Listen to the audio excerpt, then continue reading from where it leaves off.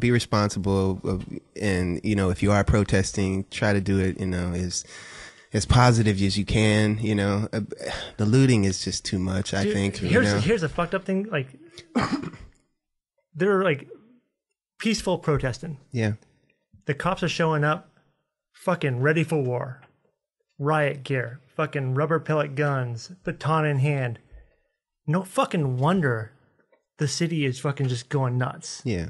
Like, you're sending, like, this is a protest about police brutality, and you're showing up to the party ready for war? Fuck you. Yeah. Dude, these people are going nuts, though, Raj. Huh? These people are going They're crazy. going nuts because, like, when you're doing, if you're in a peaceful protest, if you had cops being like, keep on going, guys. Yep, you're almost to, like, wherever you're heading. Like, just move it along.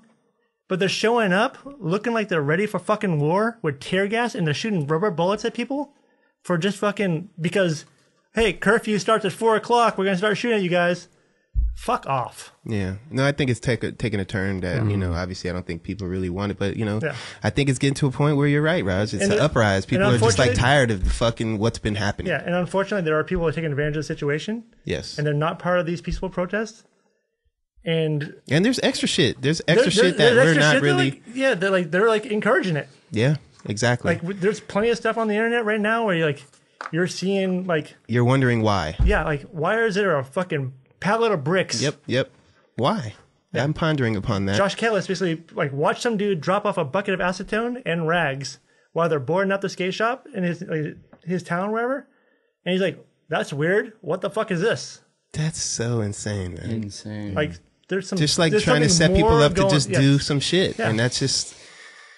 As long as you or we are expressing this, that we're seeing this out there, I think that's because then again, I seen somebody, like one of the protesters. Don't fall into their fucking trap. One of the protesters grabbed one of those guys and kind of fed him to the cops, and they got him. Oh wow! And arrested one of them because he was like banging the pavers or some shit. Yeah. And one of the guys was like, "Dude, what are you doing? This is not what we're about right now." Grabbed him up and gave him to the cops. There was a clip of a cop slapped a woman. And a female black officer saw this happen and grabbed the officer and fucking pulled him out of there. Amazing. I was like, awesome. Dude. Yeah, it's like right now you can't do anything, dude. The phones are out. Yeah. People are out. Yeah. Like, so just I'm surprised as soon as you think you're not being filmed, you are. Yeah. I'm surprised like the police force hasn't split yet as far as like good cop, bad cop. Right. Because there's a lot of good cops out there.